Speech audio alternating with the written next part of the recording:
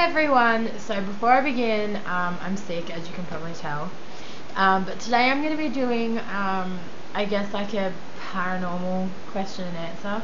I had the full intention of filming a Ouija board video with Frankie and my mum. I had the full intention of filming a Ouija board video, but we just couldn't get it to work for some reason.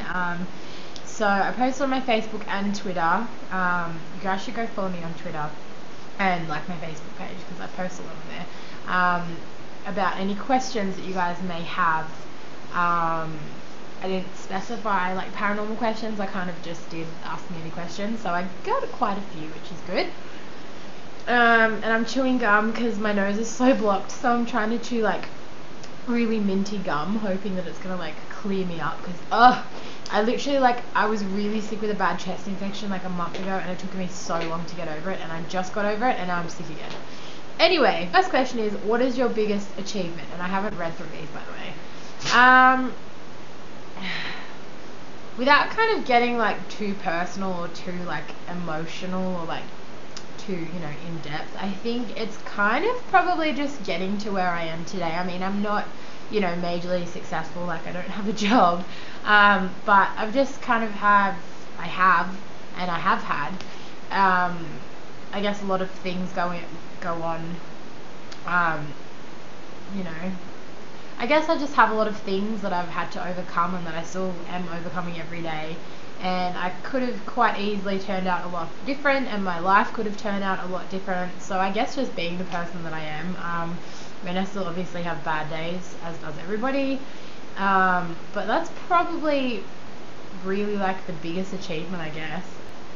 Got 3 from the same person. The first one is, what were your thoughts when you got your first paranormal experience? I remember, I'm going to try not to sniff, I'm sorry, that's so gross. It was when I was a little, like, if you guys haven't watched back on my videos, then you might not know what my first experience was. Basically, it was when I would have been, because I'm originally from Melbourne, and then when my parents split up, my mom's from Sydney, so we moved back here, and we lived in the house, our first house, until I was about 3, so I was maybe 4, but that's probably pushing it. I was probably, yeah, like 3, and it was a townhouse, and it had 2 stories, and you walked up the stairs to the like top floor, top story, and it was just a long hallway. First door on the left was the bathroom, door on the right was my mum's room, and my bedroom was at the very end of the hallway, like just right at the end. And I would sit in the bath, and I just remember like seeing people just like rushing past the because obviously I was little, so I don't think my mum obviously would have been with me if I was that little having a bath. She wouldn't have just put me in and be like, well, you're right, like, you're right. But yeah, I just remember like seeing people like run past the door while I was in the bath. And I don't like think it scared me, because I mean, they say, you know, when you're at that age you kind of can't tell, there's no filter in between like what is real and what isn't real, or not what's real, but what, you know what I mean. And I think I was just like, why is there people in my house that I don't know? Like, I don't think I really thought that much into it. Second question is, from the same girl, have you had any new paranormal experiences? I haven't. And what's your advice to someone who might be having paranormal experiences? How will they know if it is actually paranormal? Okay, so that's a really good question. So when I have an experience, if I'm going to make a video about it, or even in general, I try and kind of think of other things that it could be. So, for example, like if your blinds were moving, you would make sure that it's not windy. You would make sure, that's just an example, and that's only because I'm looking at my blinds. You know, you would make sure it's not windy. You would make sure there's no doors, windows open. You would kind of go through everything that you possibly could in your head to try and explain why you're having the experience that you're experiencing. That's pretty much how I would kind of try and figure out if it actually is something paranormal. And my advice would be just to know that you're not alone and that you're not crazy, because I've said this in a couple of videos before, but I, from year 7, year 8, not so much year 9, year 7, year 8, I went to youth group, and it was mainly because I started a new high school, didn't know anyone. My best friend that I made friends with when I started, she was quite religious, so it was just a good social aspect at that age. And I only really went for the social aspect. I've never been religious, haven't been brought up in a religious household, and I got told that I was crazy. I got told that it was all in my head. So my advice would be, you know, you're not crazy. You're definitely not alone. I would, you know, there's a really brilliant website called yourghoststories.com, and I've said this in a couple of videos before, but that's where, before I kind of discovered YouTube, sorry, my hair is really bugging me. It's going back behind my ears. Before I discovered YouTube, I found that website. I don't even know how I found it, but it was a really good kind of outlet for me to say what had happened, like through my childhood, things that I was experiencing, and just to have people validate what I was experiencing was really good. So I would definitely recommend finding an outlet, whether it be YouTube, a website like that, or even, you know, like here in Sydney, and it might be in Melbourne, we have a thing called Mind Body Spirit Festival. Just finding some sort of an outlet would be really good. Someone said, what are you most afraid of? My life? No. Ironically, paranormal stuff, which you guys would probably think that I'm like this tough person that isn't scared of anything. No, every time I experience something, it scares the shit out of me. I'm quite scared of the dark as well, which, I mean, it's so stupid, you would think I wouldn't be. Yeah, so the dark, I guess I have valid reason to be scared of the dark. And heights. I am petrified of heights. Like, I live on the 3rd story of an apartment block. There's only 3 stories, so we live on the top, and I'm fine. But if I like look over it, no, I can't do that. But I read somewhere once that you're scared of falling, not actually scared of being up high, which I thought was quite interesting. After you curled your eyelashes off, how did you get them to grow back so quickly? Oh my god, that was a fucking nightmare. I didn't do anything. I was like, oh my god, I'm gonna have no eyelashes for like, I was a mess. I was hysterically crying. I was like, I have no eyelashes, I'm so ugly. Like, it was bad. They just sort of, I guess, grew back. It probably took, oh god, it was so long ago. I would say it probably took a solid like 2 months to where I could stop wearing false eyelashes every day. So yeah, I just wore false eyelashes. I think there's stuff you can get, like Revitalash and stuff that you can put on your eyelashes to make them grow thicker, but I didn't have any, so I don't know. If you guys don't know that story, basically, it would have been like 2-3 years ago. I was curling my eyelashes with an eyelash curler, and it was one that like, it had a spring in it, and it was always sprung open, if that makes sense. So that if you like, oh my god, I'm having a mind blank. If you went to use it and then you let it go, it would fling back open. I don't know what happened. I was curling my eyelashes, and I don't know, it just went unco. Curl my eyelashes. My hand slipped because I think I just moisturized my face or something. I don't know, my hands were slippery. Slipped, and it sounded like a zipper, and oh my god, it was the worst pain ever. Have you ever experienced a traumatizing dream and couldn't stop thinking about it for days after? Yes, I have. So, if you go back and watch my 100th video where, okay, backstory. So, the unit block that I live in, I have lived in this unit block, this unit block since I was 6. We lived in the first one for, I don't know, until I was like maybe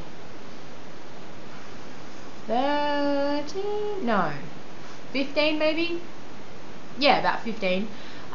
Then 16? I don't know. However many years. And then we had to move because we rent. We lived in the second one, which is where I started my videos. We lived over there for about 2 years, and then we live here. And so the first 2 units we lived on the bottom floor. So I was quite used, and if you live in an apartment block, you know what I'm talking about. Oh my god, that scared the fucking bejesus out of me. Sorry, it's windy outside, so that was the door closing. Oh my god, that scared the shit out of me. So yeah, we lived on the bottom floor, and like I said, if you guys live in an apartment block and you have people living above you, you get used to hearing, you know, people walking and sounds and whatever. And then we moved up here, and we kept hearing the sounds, well I did, and I was like, oh, that's, like, I honestly, like, I didn't even think twice about it, because I was just so used to hearing it. Like, there's a train going past right now because we live next to a train line. I don't hear it anymore. You just get used to sounds. So, yeah, so we were constantly hearing people above us, things moving, dragging sounds, bashing sounds, whatever. And then, yeah, in my 100th video, because there's a manhole thing to get up into the roof, right at the front of our front door. So in my 100th video, I, took you guys up there and showed you photos because I got orbs and stuff on camera. But I had a dream. This is like one of the worst dreams I've ever had. So, it involved me and a girl. And if you guys watch True Blood, or if you guys have ever watched True Blood, Suki, or Anna Paquin, I think that's her name. The girl in my dream looked exactly like her. But basically, in the dream, I walked out the front door, looked up, and the manhole was like half open, and I saw two fingers come down, and then it was a girl's face looking at me, and she screamed. She just opened her mouth and screamed at me. That is probably the only dream that I've had that stayed with me for days. Like, it just petrified me. I woke up and I was like, oh my god, like, yeah, it was bad. And of course I just got off where the questions were. That was so annoying. Okay, what is your favourite paranormal experience? I would have to say my favourite paranormal experience isn't even mine. I'm stealing it from my mum. So, my grandpa, her dad, who passed away 2 years ago in September, he was really sick, probably for a good couple of years. Like, there was just a lot of stress and anxiety and family problems and whatever surrounded around him, and him being sick and him passing away. So it was quite stressful on mum, Nathan, my ex, as you guys know, and I. And the last time we saw him, because we got home and then he passed away the next day, because they say when people are on their deathbeds, they usually wait for family and stuff to see them. So the night that, I don't know if it was the night that we got home. It must have been the night he passed away, because if it was the night that we got home, he was still alive. So that, yeah, no, it was the night that he had passed away.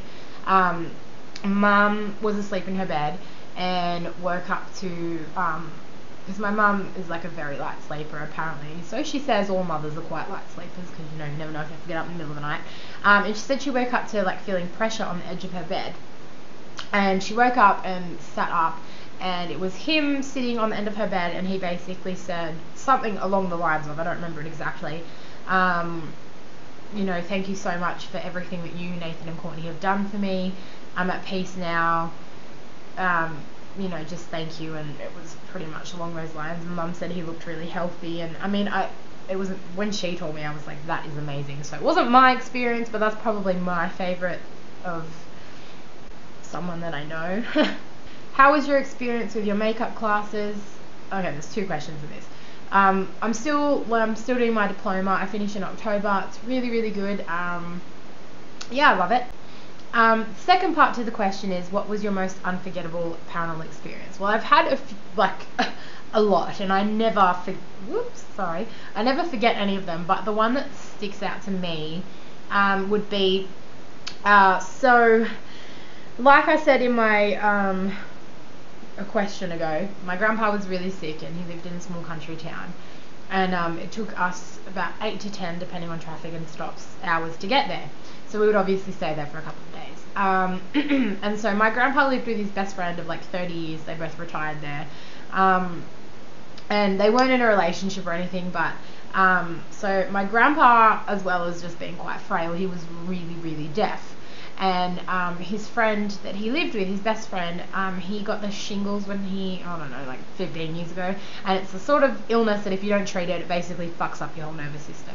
So towards the end, because he's passed away now too, but towards the end, they were sleeping in the same bed, because if my grandpa yelled at his best friend, if my grandpa's best friend tried to yell out to my grandpa, he wouldn't hear him because he was so deaf. So they just kind of needed to be in the close vicinity of each other. So they slept in the same bed, and then so then there was one of their bedrooms was spare, and they insisted on this night that we were staying there that Nathan and I were going to sleep in their bed, in the spare bed. I think it was my papa's bed, and I was like, no, that's weird, I'm not going to sleep in your bed. So I had a spare bedroom that had 2 single beds, because like I said, they lived out in the middle of the country, so when there was no lights on, it was pitch black. So you walk into the room, and there's a window on like the opposite side of the room as to where the door is. And there was a single bed along the window, which my mum slept against. Against the single bed. She slept in the single bed. And then there was a bed against the wall next to the door. And Nathan and I slept in that bed. Nathan was on the edge of the bed, and I was against the wall. Long story short, everyone had been asleep for a while, and like I said, my grandpa and his best friend were quite frail. They were old guys. They had walking frames. You could hear them coming for like 5 minutes before they even left their room. So I know it wasn't them. This is the most amazing paranormal experience I've ever had. Long story short, my mum was snoring. Nathan was snoring. I think I just drifted off to sleep, or I was sort of in between sleep and being awake. And all of a sudden, the light turned on, and the bedroom door was still closed. And I kind of was like, what? And I was like opening my eyes, and there was like this white figure. I couldn't see any hair, I couldn't see anything, I just saw like the shape of the head and shoulders, and they leant over Nathan and like came like this close to my face and then like turned their head.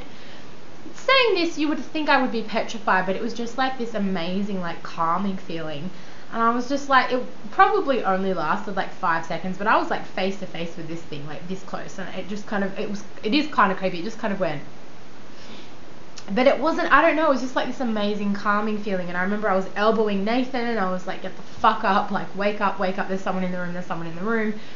And then all of a sudden the light switched off and they were gone.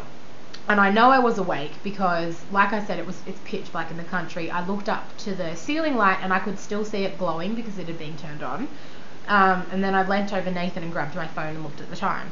So that's probably the most amazing thing ever. I mean, I'm not religious, but I kind of almost feel like it was like an angel or something. I don't know. It was amazing. Like, I don't know if you guys can see, I have goosebumps talking about it. Like, it's just, goosebumps. I don't know, it's just like the most amazing thing I've ever experienced. I wasn't scared, it was just so calming and peaceful.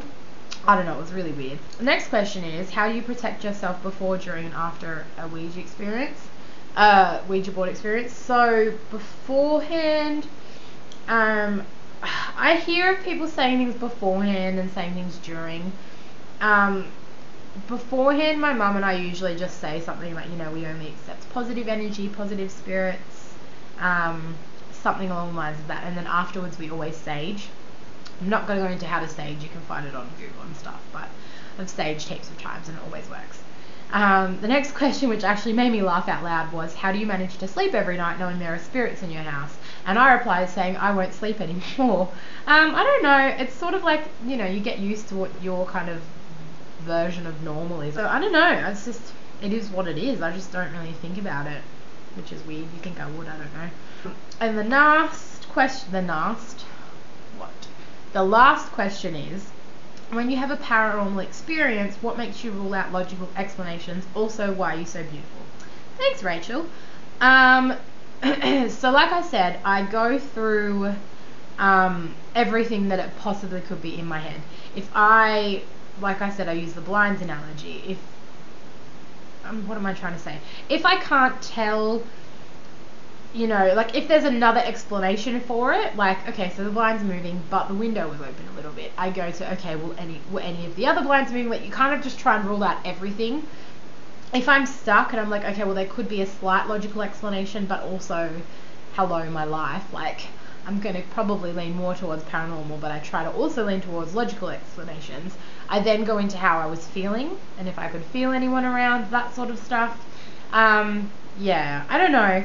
It doesn't really matter what I do or say, like, there's always going to be people that, oh, it could be explained by this, or, oh, it could be explained by this. I'm like, well, yes, it could, but also, there's times where it's not. Like, how would you explain that angel person coming this close to my face? I was wide awake. Yeah, so that's pretty much it. So that's the end of my videos. I can't speak today. Thank you guys so much for all of your questions. Let me know if you guys want to make this like a weekly or a fortnightly thing where I answer your questions, because I really like talking to you guys. I love getting questions from you.